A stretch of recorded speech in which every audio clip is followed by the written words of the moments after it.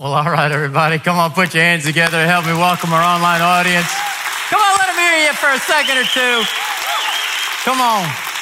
So great to bring you the word really throughout our region and really throughout the United States as so many people, y'all, come to Destin, vacation here and take a little bit of us with them back home. And speaking of which, I want to encourage you, please download that Disciple Me app. I beg you to just share it with your next generation. Can I just take a moment and just kind of, I know Stephen would never say this, Pastor Stephen wouldn't, but the reality is that it was heavy on his heart to teach this next generation this Bible. How many know that this Bible is filled with life? But at the same time, this Bible can seem sometimes intimidating. And Pastor Stephen, who happens to be my son, had it on his heart during COVID to sit in front of a camera and do 7-minute videos throughout the whole Bible, unpack it simply and to take it home and to be able to just get people to not be intimidated by this, but to receive this. And he did that during COVID. And today we've got over 100,000 downloads of the Disciple Me. Come on.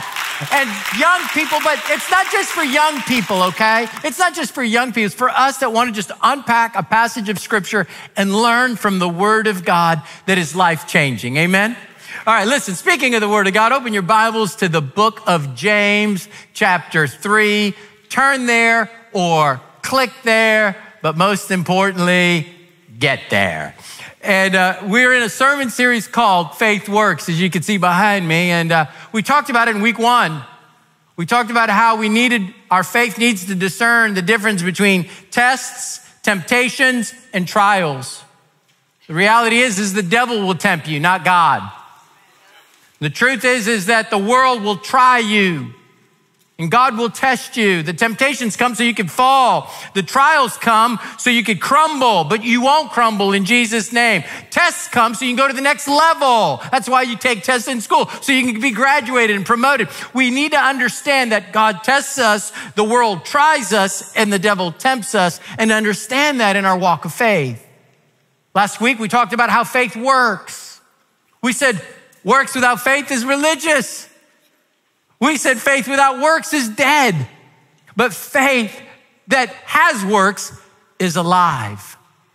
And James is a straightforward book, and I love it when we do a book of the Bible once a year because it enables us to just kind of just capture the spirit of a writer and to see who he was talking to and why he was talking to them. And it was strong. And like I told you last week, the book of James was the last book to be canonized in the Bible because it was so strong and so straightforward, especially last week's chapter of chapter 2, which talked about faith and works. It seemed like he went against the grain of grace. I want to encourage you, go on our website, download our app, and just listen to all the messages and catch up and grow in the word. Amen?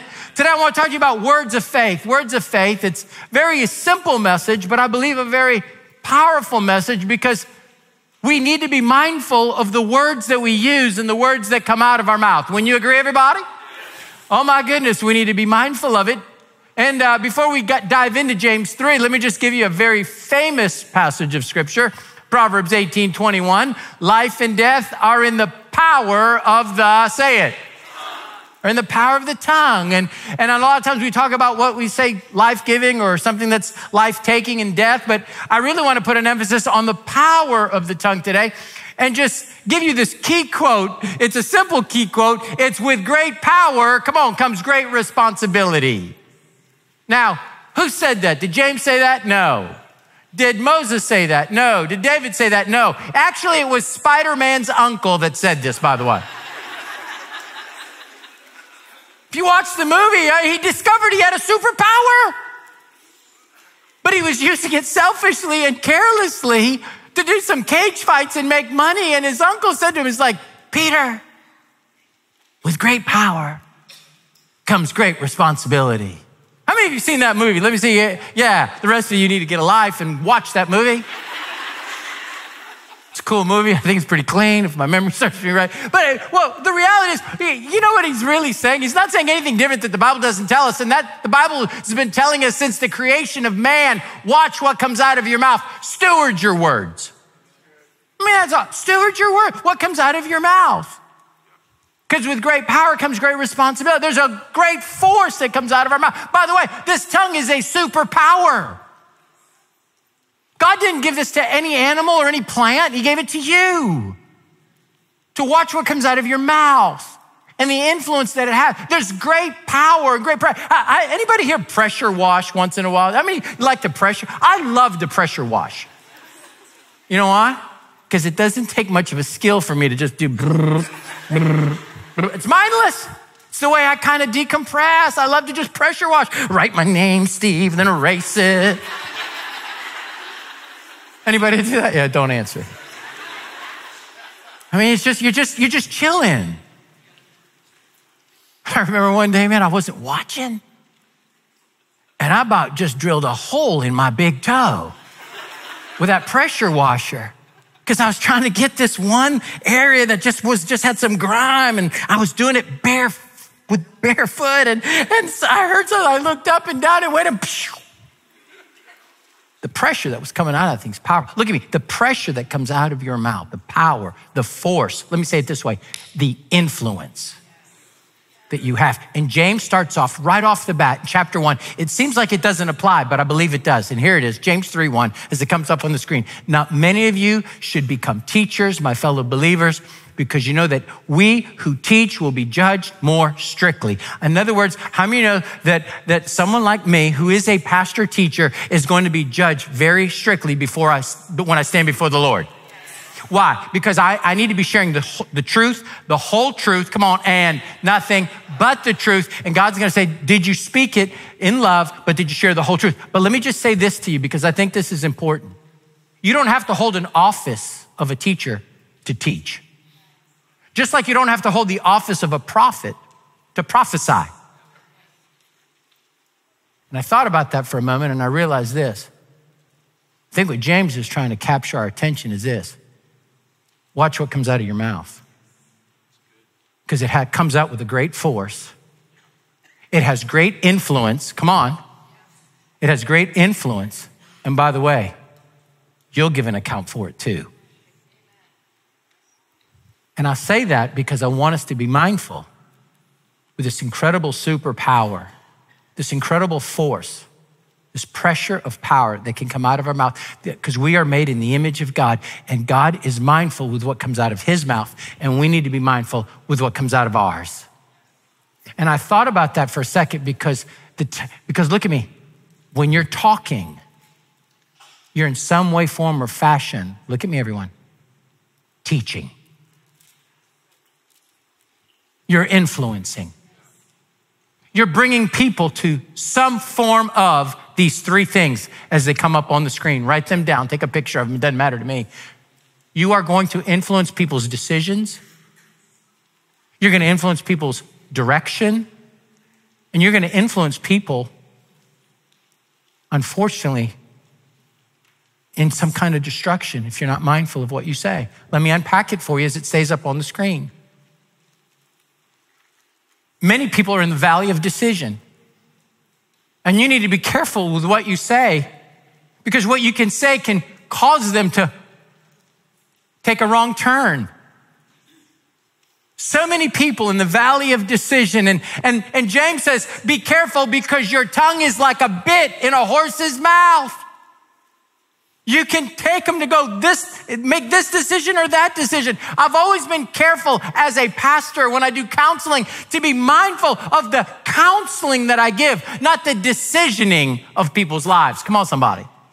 I'm not gonna sit there and tell people what to do. I'm gonna be mindful to give them the word of God and counsel them. But I'll tell you, I've never,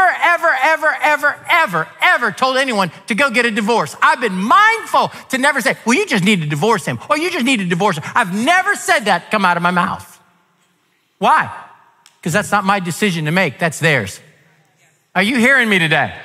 Now, I'm gonna counsel them. I'm gonna tell a lady, hey, listen, you need to protect yourself if you don't feel safe, all that stuff. I'm gonna share, but I'm going to be careful. Why? Because I don't want people to look back over their life. I was like, John was telling me after the first service, he was counseling somebody, and they were talking about how man, that he was unfaithful. And she was thinking, I know biblically I have the grounds to divorce. But he said to her, like, what should I do? And she said, that's something you're going to have to study the scriptures and talk to the Lord. I know that you need to be careful and you need to be mindful. I know you need to forgive. I need you to, seek the Lord. And he shared with her the word of God. And at the end of the day, she decided to forgive him and make a go with it. And 30 years later, they were still riding strong. And she was grateful that she stayed with her husband. Come on, somebody. Now, does it always work out like that? Nope. But I'm going to say this. We need to be mindful because we can influence people's decision. Yes or no? Yes. What about people's direction? He says the tongue is a rudder, steers a whole ship. I remember Pastor Jordan coming up to me and saying, Pastor, I want to go plant a church and I need to figure out where to go. My heart was Tallahassee. I just got done preaching for him in Tallahassee, but I wasn't going to tell him where to go. Why? Because he needs to seek God, hear from the Lord. I'm going to be careful of my influence. Now, I said to him, he goes, I'm going to go visit 5 cities and see which one goes off in my heart. And here's what I said. You ready? I'm mindful. I said, would you make Tallahassee one of your 5? And pray about it. Seek the Lord. I mean, he went to Denver. I went to Orlando. I kind of like that, but I just, I'd love to have a little church in Orlando I'd visit, every other week or something. No, I'm just kidding. and then, then he went, and then he was going to go back to his hometown. I was like, whoa, that didn't work well for Jesus, man. I don't know if you should do that either. But he was going to go to bed. You know what I'm saying? So I said, would you just consider Tallahassee? And he went to Tallahassee and said, God told me it's Tallahassee. And today, man, 500-600 people after 5 years. I'm talking generational. I mean, people seasoned, young people. He's just doing a fabulous job. It was his direction. Come on, somebody. It's his decision. And the Bible says, now you need to give great counsel, give the word of God. But we can be so quick and flippant and tell people what we think and what they should do. And James says, stop. You're going to get held account on that. Let's not, destruction. It says the tongue is a spark that can set a whole world on fire. And it tells us this. You ready for this? This is important. He tells us that be careful that you don't destroy the hopes of people's dreams. That you don't destroy the reputation of people with your gossip and your inside info. Be careful that you don't destroy someone's self-esteem with constant demeaning words. Come on, with great power comes great what? Responsibility. And James is telling us, be mindful of this. And so I just want you to see that. And so then he begins to unpack the power of this tongue and what the tongue does. So I want to give you these 3 words to fill in the blanks. Most importantly, ask the Lord to write them on your heart. Number 1, the tongue makes us all, look at me, transparent. How do you know that the tongue tells on us? Of course it does. It tells on us. It tells on us. The reality is James would say this in James 3:11. Can fresh water and salt water come from the same what? The answer is, it's not a trick question. The answer is no. The source of something, the taste of something is found in its source. Now check this out. The taste of something is found in its source. Jesus said it this way. A good man, out of the good treasure of his heart, will bring forth something good. Because the source and the spring, and the words are alike. Then an evil man, out of the evil treasures of his heart, will bring forth something evil. Then he said this in Luke 6:45, the very next verse. For out of the abundance of the heart, come on, finish it with me, everybody. The mouth what? The mouth speaks. The mouth speaks. And he says, by the way, your mouth will tell on you. Your mouth will reveal you. It will determine whether it reveals your source. Now, a lot of us, we don't know our own hearts. This is so important. Now, stay with me. Because Jeremiah says, Jeremiah says, the heart is deceptive above all things. Who can know it? We can think our heart is clean and our heart is pure, but we don't really listen to what comes out of our mouth to realize, hey, something ain't right here in the spring because the water is not fresh. It's bitter. Am I making sense, everybody?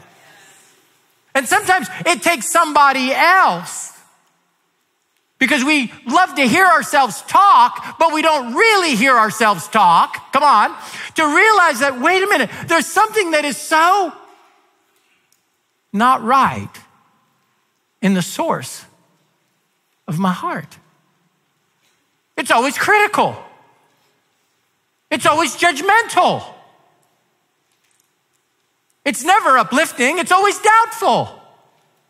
It's constantly negative. And it takes somebody else a lot of times to be able to be honest with you. Come on, I know this. Listen, I didn't really want to preach this message, to be honest with you. Because I know how I can be with my own tongue and with my own mouth. And it takes somebody else to be able to say, hey, what do I sound like? Or what do I predominantly sound like? Negative, judgmental, critical, correcting constantly? Or am I life-giving, encouraging? You know what? Let me show you a verse of scripture that kind of spoke to me. It seems like it doesn't belong, but it does belong. Psalm 34:8. Come on. Taste and see that what? Now, do you think God, what does that mean? Because it can sound kind of weird to some people. Taste and see that the Lord is good. You know what he's talking about? Tasting of his word. Now, is God's word fresh water or bitter water? Come on, say it again. It's fresh water. And when David said, taste and see that the Lord is, what's this last word, everybody? That's the source. That's the source. That God's source is always life-giving, hope-filled, encouraging. Even when it's corrective, it's got life behind it. It doesn't have condemnation behind it. If there's something powerful behind it, taste and see that the Lord is good. And in other words, when you read this and taste this, you're like, oh man, you're for me, not against me. The source of God is good. Now listen to me. I'm going to ask you to do something. I'm going to dare you to do, no. I'm going to double dare you, triple dog dare you, like in that movie, to go to your closest friend or your spouse and say this. What kind of taste do I leave in your mouth after our conversations? Because I'll tell you this, every time I leave my conversation with him, I feel so uplifted, so encouraged. Even when I'm corrected, I'm loved. Are you hearing me today? What kind of taste do you leave with people? Because I think it's important. And not only does the tongue reveal our hearts, look at me, it can reveal the hearts of others. Those that are the enemy of your soul. I'm going to be cautious with you, and I'm going to say this, though, because it's important, okay? There's social media and Facebook and Twitter and all this Instagram and everything, and all these extramarital affairs have all started, look at me, with emotional affairs with the internet. I can't tell you how many of our pastors and assistant are inundated with somebody crossed the line. Everybody say cross the line. Somebody crossed the line. And before they crossed the line physically, they crossed the line emotionally, and they crossed the line conversationally. And they don't realize that they're being worked. Look at me, friends. Young people, hear me. They're being worked with words.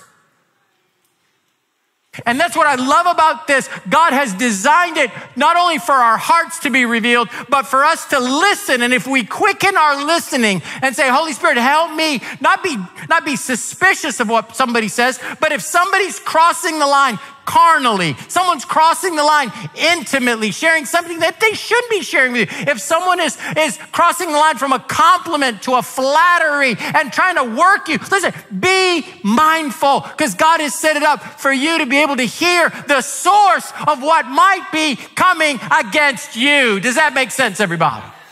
I care about you, and I care about what you hear. It's not just what you say, but what other people say. Let me show you a cool example. You ready for this? This is, I don't know why it came to me, but it did, so here it is. Survey says, are you an Ephraimite? If you replied no, they said, all right, say Shibboleth. If he said Shibboleth, because he could not pronounce the word correctly, they seized him and killed him when he tried to cross the fords at the Jordan. God has made it where you, if you're sensitive to the Holy Spirit, can hear when somebody is trying to work you, manipulate you, cross the line with you, want something from you, or try to destroy you or bring you down. If you're not mindful if you're sensitive to the Spirit, you will hear the heart and the source. Is this all right, everybody? I say this to you because Shibboleth now is really a military term, which means which side are you on? And I want people that are on my side, not somebody that wants to hurt me, but somebody that's an ally for me. I'll give you one more verse of scripture that's strong, but it's true. Because I told you that a lot of infidelity begins with words before it begins with touches. And here it is, Proverbs chapter 7. With persuasive words, she led him astray. She seduced him with her, come on, finish it with me, everybody, say it. It doesn't begin physically. It always begins conversationally. Somebody crosses the line, and if you're not listening carefully, you need to be mindful of it. Is this all right? You say, well, Pastor, where do I get this gift? Just listen long enough. Oh, by the way, you can hear where people are from if you would just take time to listen. You know what I'm saying? I mean, if I said, good day, mate. Where am I from? Yeah, you know where I'm from. Adam Mills, our worship leader there in Fort Wall Mission, he opened up the service. Good day, mates.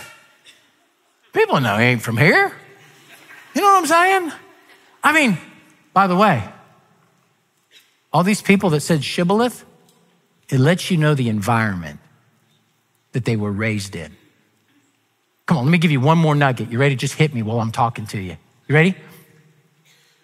Your tongue is so transparent, it reveals the environment that you've been raised in and the environment you're hanging around in.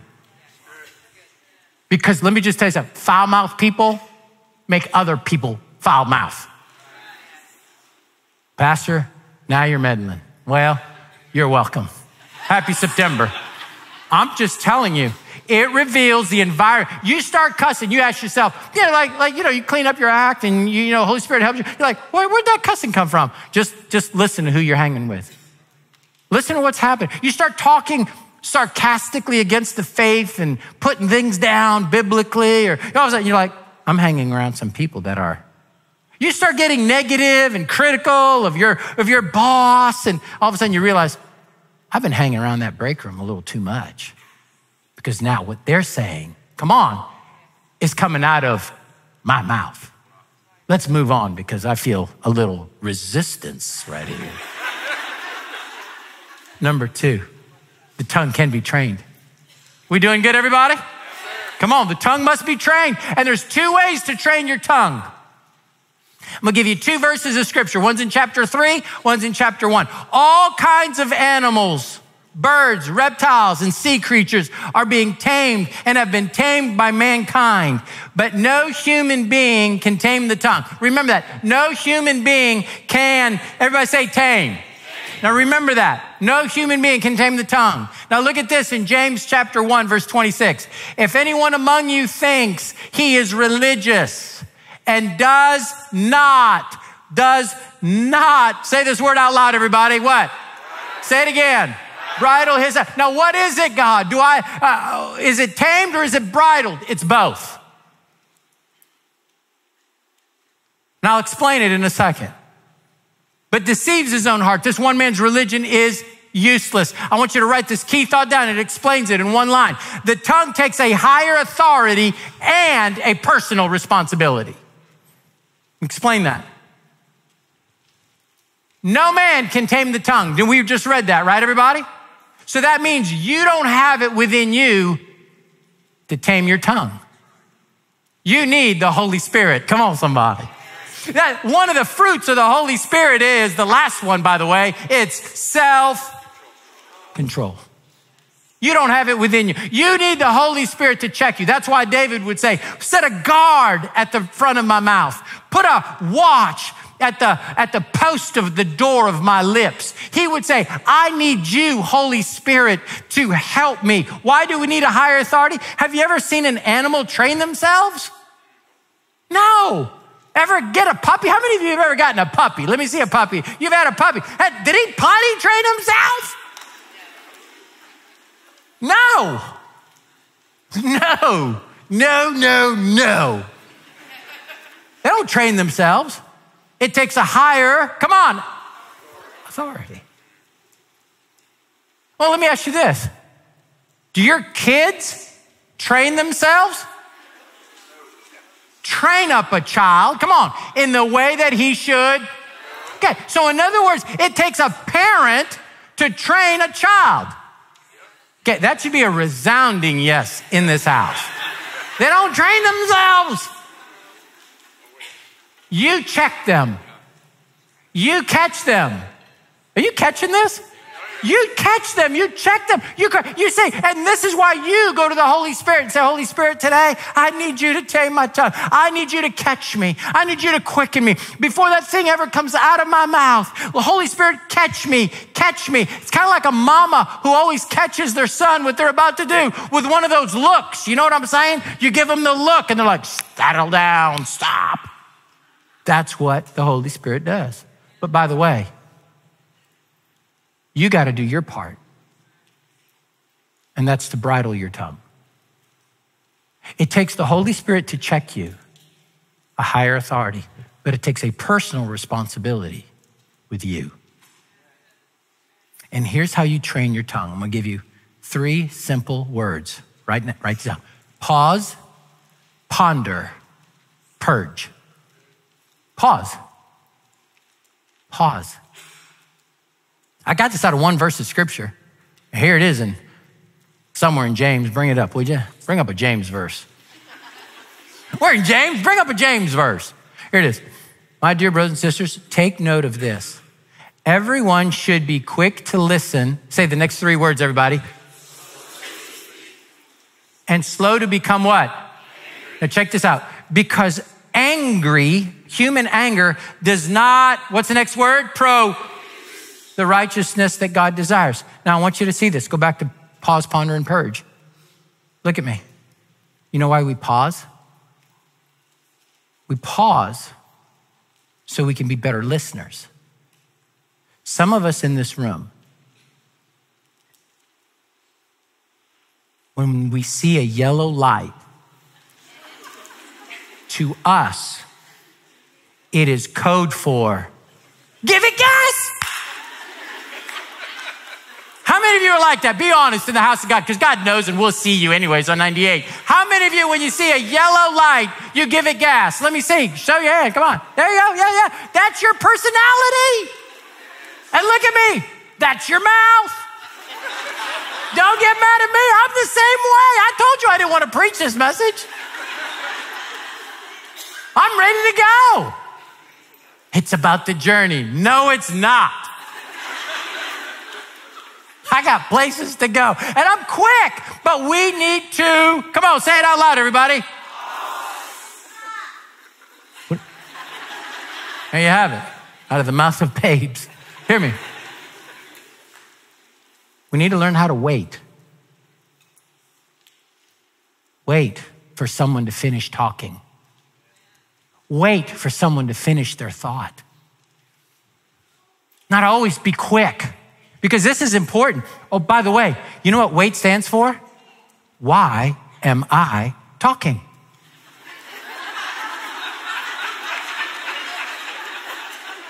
Do you realize that when you're negotiating a deal, and I've negotiated a few in my life, I don't go first. I got that part right. Well, what do you want for that? Why? Because the one that talks first loses. Wait. Everybody say pause. Number 2, ponder. You know what James is telling us to ponder? Here it is. You ready? The outcome of this conversation. But it takes thinking with the end in mind. It says, do you realize that if you gaslight this thing and throw gas on this thing, that you're gonna get angry, and the anger of God, the anger of man does not produce, come on, the righteousness of God. In other words, the end result is gonna be something that will not benefit you. If you don't ponder what you're about to say, if you don't think how these words are going to land, come on somebody, if you don't realize that this thing is gonna shut this person down, this thing is gonna steal that person's faith, that thing is gonna demean that person's self-esteem. If you don't want, but I'm right. You're going to be right, but in the end result is you're going to end up on the couch. Ponder. I'm telling you, think. And last but not least, purge. Let me share something with you that's important, because I think we all have areas of our mouth, okay? Not our whole mouth, just a part of our mouth that has maybe an infection, constantly judgmental, negative, critical, harsh, unloving, not kind. Isaiah came to the Lord, check this out, in Isaiah 6. And when he got before the Lord, he said, woe is me, I'm undone. Because I am a man of, say the next 2 words out loud. Say it again. Do you realize that this incredible prophet that saw the cross in Isaiah 53, came before the Lord and he said, Lord, there's a part of my language that is unclean. I don't know if he had a foul mouth. I don't know if he was just a prophet that was so judgmental. He had a prophetic edge to him, but he was so prophetic, he didn't realize all he did was point everything out that's bad, nothing ever good. And I don't know. He just felt like there was something that wasn't clean and it didn't look like this. Come on. And the Bible says, because I dwell in the midst of people of unclean lips, I've been influenced. Come on, my environment has affected my speech. For my eyes have seen the King, the Lord of hosts. Now check this out. Then one of the seraphim flew to me, having his hand a live coal, which he had taken with the tongs from the altar, and he touched my mouth with it and said, behold, thou hast touched your lips, your iniquity is taken away, and your sin is what? And here's the picture that I got. I want to share it with you the best I can. Have you ever heard of a medical procedure called cauterized? Where you take something hot and you burn off an infection. Antibiotics can't do it. Now we got to burn something off. It burns, it closes a wound where you're bleeding. And I felt like the Lord said, come before me and figure out where that infection is. Figure out where that, and let me show you where that bleeding is. And let me wholly cauterize your lips so they're no longer unclean, judgmental, foul, negative, fearful, condemning, demeaning. Because how many know that God, with his holy fire, doesn't want to consume us? He wants to consume that which hurts us. Come on, somebody. And that's the beauty of it. And he touched his lips. Lord, and I know my area. Can I just be honest? I know mine. and look at me really good in these eyes. You know yours. And you can go to the Lord and say, would you cauterize this area of my life? I'm too argumentative, and I always have to be right. And that's destroying my relationships. It's not strengthening them. Are we good, everybody? Number 3, last but not least, here it is, ready? The tongue is a tool. It's a tool for you to build something beautiful and build something constructive. It's a healing device. Check this out. The tongue of the wise, come on, finish it with me, everybody. Say it. Brings what? Do we believe in this house in healing? Do we believe in this house in healing? Do we believe that God can heal physical bodies? Yes or no? Absolutely. Do we believe God can heal wounded souls? The Bible says with our hands, we can bring healing. Jesus said, you'll lay hands on the sick and they'll recover. But that's not the only healing tool. Your tongue is a healing tool. The tongue of the wise brings healing. And if you would just be mindful to realize that this tool not only reveals our heart in a transparency, not only needs to be trained, it really does need to be used. Used in a way that brings healing to people. Friends, I'm telling you something, and I want to close with this. I want to be mindful of your time, but this is important. There are so many walking wounded people. People that are sick, not in their bodies, but in their soul. They're just wounded. Their upbringing, their pain, their father's words or lack thereof has shaped them and wounded them. They look like they have it all together, but they've been wounded. I'm one of them. I'm not ashamed to tell you. You know my plight. You know some of the things I've shared from this place. You know how I've been wounded in my own heart. Pain with being told you're nothing but a disappointment. How do you recover with something like that? Even though you look like you got it all together. The truth is, someone with healing in their tongue brings it and speaks it and makes somebody whole again. The tongue of the healing brings the tongue of the wise brings healing. There are so many walking wounded, but if we're too busy talking, we won't hear the pains of other people. We just got to say what's on our mind, and we got to say it and get it out. Go ahead. Isaiah, after he cleaned his mouth, I'm going to close with this. I promise you will see no other slide after this slide. Isaiah 54, bring it up. The Lord has given me the tongue of the learned. This is the man who had an unclean tongue.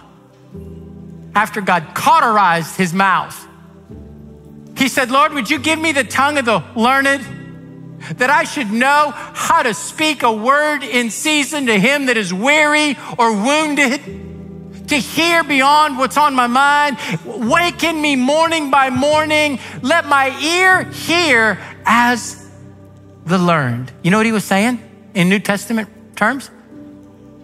Make me slow to speak, quick to listen, so I know how to bring healing to the walking wounded that you come across. If you would listen long enough,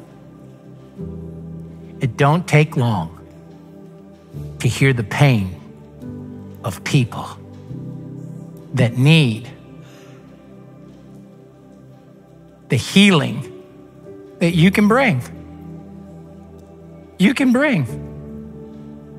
You can bring.